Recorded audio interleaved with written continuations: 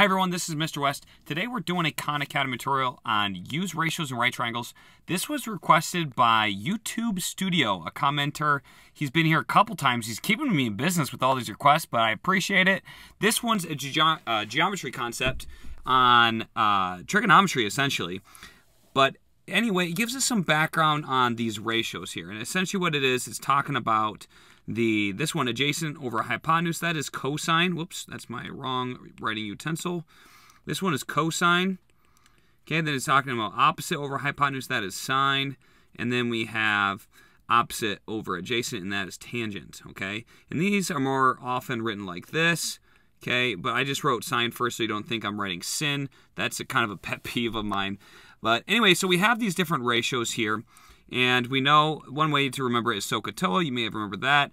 I would check out some of those trigonometry videos I have, but this is kind of an understanding that you know the trigonometric ratios, okay? Adjacent over hypotenuse, opposite over hypotenuse, and opposite over adjacent, okay?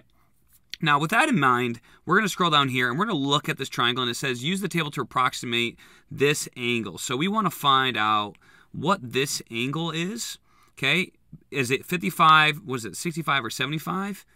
Okay, so those three, and you may get stuck at this, like, well, how do I figure out what that angle is? It doesn't give me, it gives me a 90-degree angle, and that's it. So how do I figure that out with such little information? I'm just trying to line up. There we go, got it on the green. Now, it does give us some information about the sides, though, and that's the whole point of geometry in trigonometry, is we get these sides, and this one's 67.7, this one's 6.7. It's late. And then we have this angle here, okay? So the first thing we always have to do when we're doing trig, the first step, number one, is we want to label the sides. Okay, what do I mean by that? Well, we want to label the hypotenuse, we want to label the opposite side and adjacent side in regard to our desired angle. So our desired angle, I already highlighted in green, so we should label these in green. So our opposite side is always the side, well, let's start with the hypotenuse, actually. Hypotenuse is always opposite the 90-degree angle, okay? It's always going to be opposite, meaning it doesn't touch the 90-degree angle, okay? It's the longest side. Opposite, I always like to do this. Some students get confused on opposite. I just draw an arrow from the angle pointing to it. Usually that works with most students, but some don't like it. So it's the side that doesn't touch the angle. Then we have the opposite side, and then we have the adjacent side right here. Okay, since we don't have any information about the adjacent side, we don't really need to use it for this problem. So we're going to stick with the opposite side and the hypotenuse because that's all we have information on. Now, because of those two measurements that we're going to use, we need to pick a trig function that uses those two measurements, opposite and hypotenuse, and there's only one, the sine. Okay, so we're going to look at these different sines up here.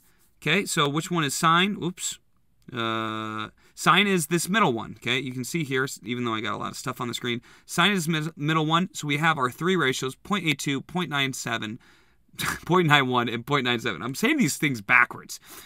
Okay, so what do I need to do? Well, I need to set up a ratio, okay? I know that the sine of angle D, so I'm going to put sine of angle D is going to be equal to my opposite over hypotenuse. Okay, so we have opposite over hypotenuse. Now, I know what and that's, hold on, I should really have gone back one step here.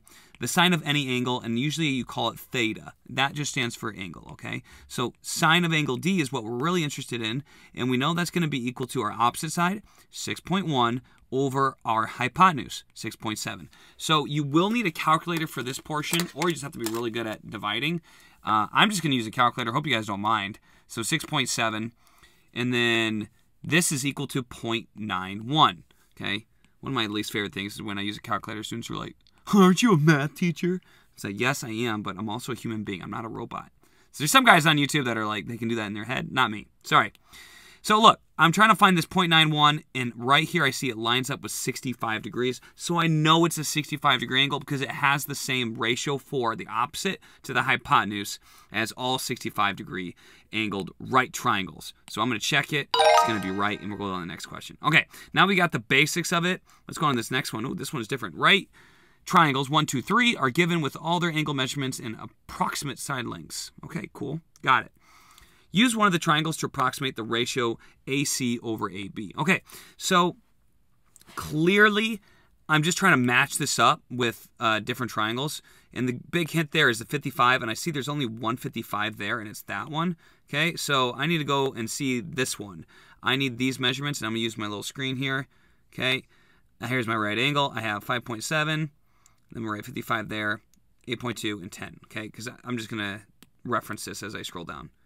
Okay, so it's saying I need to approximate the ratio of BC over AB. Okay, so let's figure out. This is kind of annoying because we have to figure out which angle we're referencing. So there's my 55. I'm going to match it up with my purple.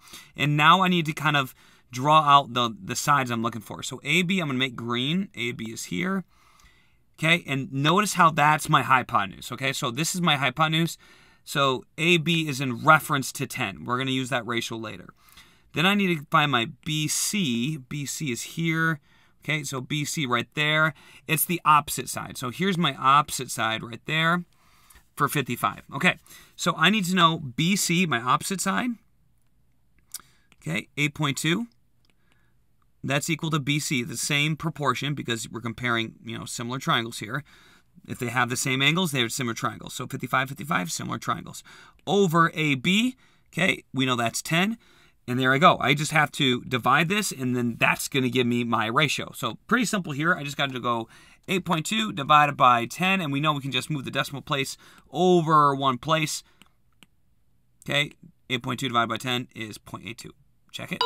Moving on. Okay, so far so great. Again, same problem. We have three triangles. We just have to figure out which one we're using. We're looking for the 50-degree one, and there's only one. It's the 6.4, and I can keep it on the same screen, which is great. Okay. And first thing I want to do is highlight my reference angle. I had the steps there started, but I didn't finish it. So when you're doing trig, we label, okay, and then we find our reference angle. That's a really important. Actually, we label after our reference angle. So here's one reference, two is label. Okay, so here we have our reference angle, and we can label the sides from there. So we have opposite, adjacent, and hypotenuse. Okay, this is probably a better way to do it. And then here's our 50-degree angle here. And then we can label these sides again. Here's our hypotenuse. Here's our opposite side. And this is our adjacent side. Okay. We want to approximate PQ in the triangle below. So PQ is the opposite side. Okay. We're going to set up our proportion here. We're going to do this probably a little bit different than when I normally do it.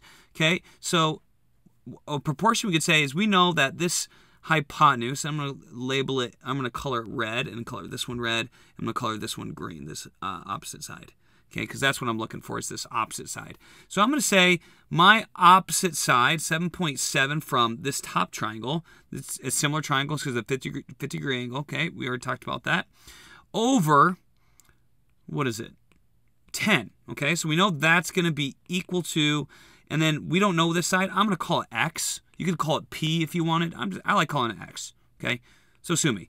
And then I put it over 7 because that's over its hypotenuse. So again, I'm comparing opposite side to hypotenuse for both this top triangle and this bottom triangle.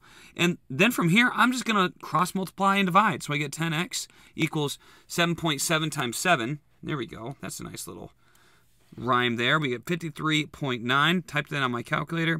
And I divide this by 10. I'm going to move that decimal place over. I get x equals 5.39. That should be down here as an answer. And we're going to round here, obviously, 5.4. Okay. Last question. Again, it's like just like the first one we had. Use the table to approximate GH in the triangle. Okay, so we have 65 degrees here. Okay, this one's kind of like the reverse of the first one. We got every problem type, which is great. Okay, so then if you're stuck on one of these, you can just fast forward or rewind to each problem that you need. So here we have 65 degrees, and where am I? Okay, so I know we're going to be using either this, this, or this. Again, this was sine, cosine, or tangent. Okay, so the first thing I need is I need my reference angle. Okay, let's get out my reference angle. Boom, there's my reference angle. Next up, I need to label my sides. I have opposite, I have adjacent. Okay, adjacent always touches the angle. It forms that and the hypotenuse, which is opposite the 90-degree angle. Okay, always form the reference angle. The opposite side doesn't touch the reference angle. I don't think I said that earlier.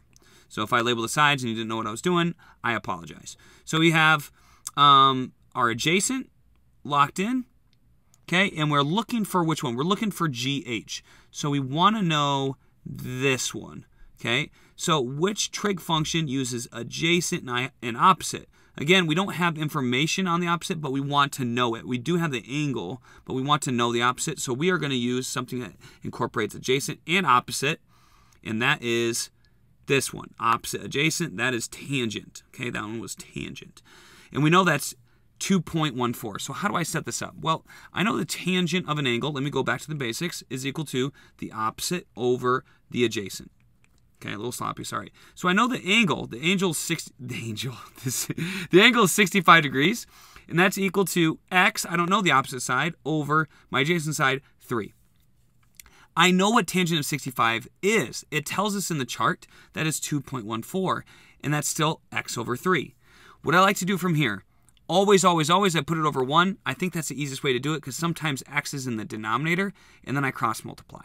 Okay, put it over 1, then I cross multiply. So I have 2.14 times 3 on one side, and then I have x times 1, which is just x. So I just do 2.14 times 3, and I get 6.42. So now I have my side length, and it's 6.42. And I'm going to round down to 6.4, and we're done. That's all there is to it. That's the basis of trigonometry. If you guys can get that, you are set for inverse trig. That should be an easy step for you. Regular trig, Pythagorean theorem, you got it all from here, okay? Thanks again, YouTube Studio, for requesting this video. Thanks for watching. If you want your own video, request one, and I look forward to seeing you next time right here on Wes Explains Best.